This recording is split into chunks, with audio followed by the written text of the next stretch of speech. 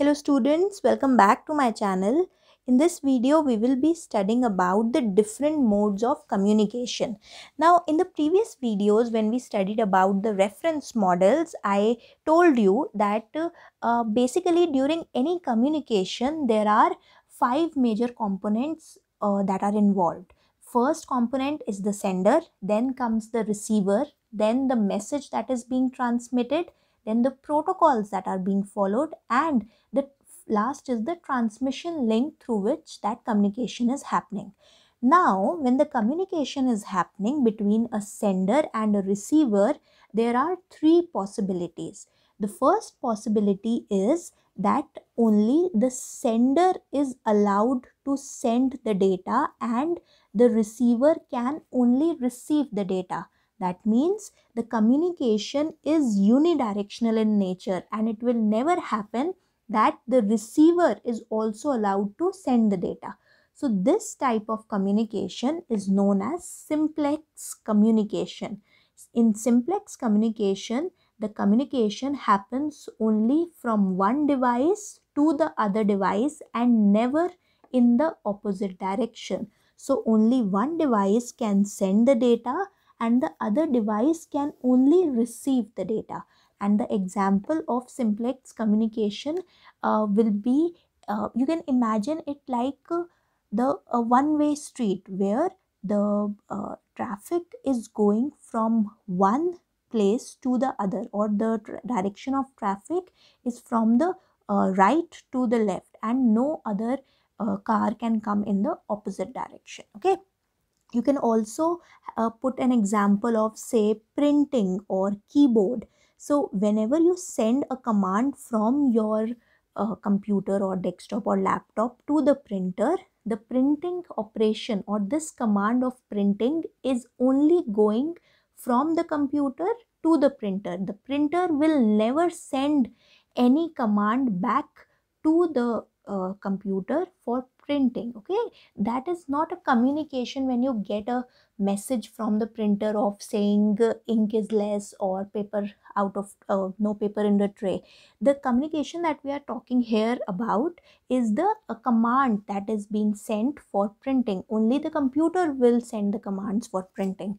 Similarly, if you are typing something, then you can only send data or you can only press keys on the keyboard to send information from the keyboard to the computer. Okay, so the direction will always be entering of information from the keyboard to the computer, whereas in this case the direction is commands of printing will be sent from the PC to the printer.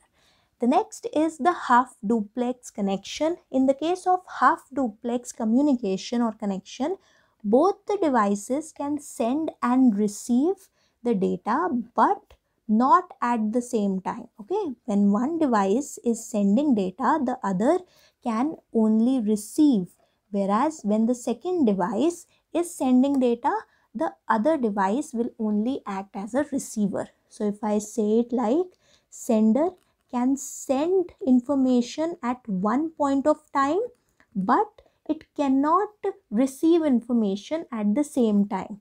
And if receiver wants to receive, the data can be sent in this direction also, but this time will be completely different. This has to happen at two different time moments.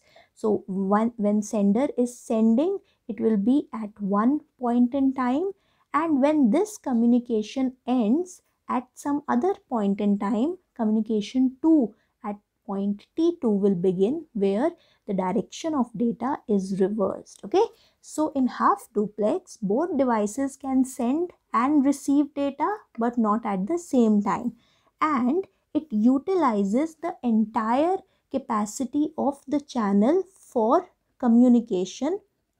So what does that mean?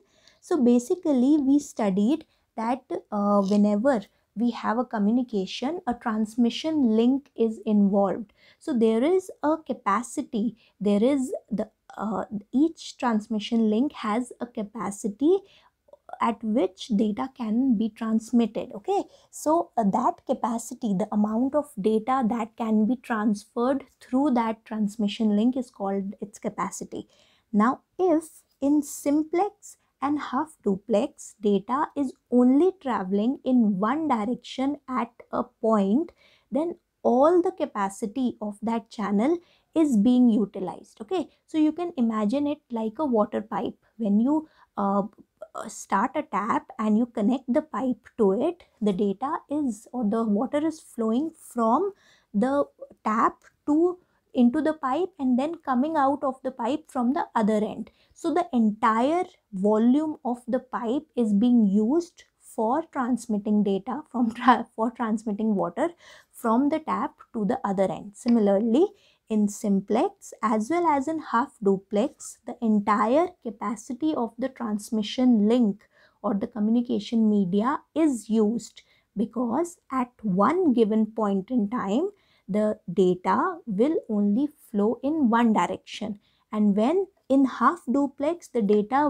will flow in the other direction, that particular transmission link will now be entirely used to communicate in the other direction. So at any time, either this side communication will take place using the entire channel capacity, or the other side communication will take place again using the entire channel capacity. And the best example for half duplex is a walkie-talkie. You might have seen policemen talking on a walkie-talkie when they actually say something and then they say over and out, and that is basically allowing the other person, the other end, to now send information. So once they send a message, they inform the other person, which allows the other person to then communicate, because the walkie-talkie is based on this half duplex communication mode, and only one side communication can happen at one point. Okay, so simplex will only send data in one direction. It is like a communication between your boss and you. Most of the times you generally cannot say something in front of your boss, so the boss only gives you instructions, right? So now a half duplex can be a peer-to-peer communication. And then last is the full duplex, in which both devices can send and receive data, and that too simultaneously. So it is like the modern day telephone or mobile phones, which allow both the sides to talk, and even if both the sides are talking at same time, the data is being sent, the data is being received, but you might or not understand what the other person is saying, but there is no restriction from the side of communication. So there is no restriction because of the mode of communication. Okay, modern day telephones or mobile phones. Now in case of full duplex, the channel capacity can either be shared, because both the communication has to take place in one channel in both the directions. So half capacity can be reserved from point A to point B, and the other half can be reserved for the direction from B to A. Or the second alternative is, or the alternative to this is, using of separate physical links for each direction of communication. Okay, so this was about the three modes of communication: the simplex, half duplex and full duplex. It is important for your theory exams to know the examples, to know the basic differences, and how the channel capacity is used in each of them. So that's all for today. Thank you for watching. Till we meet in the next video, mind your exam.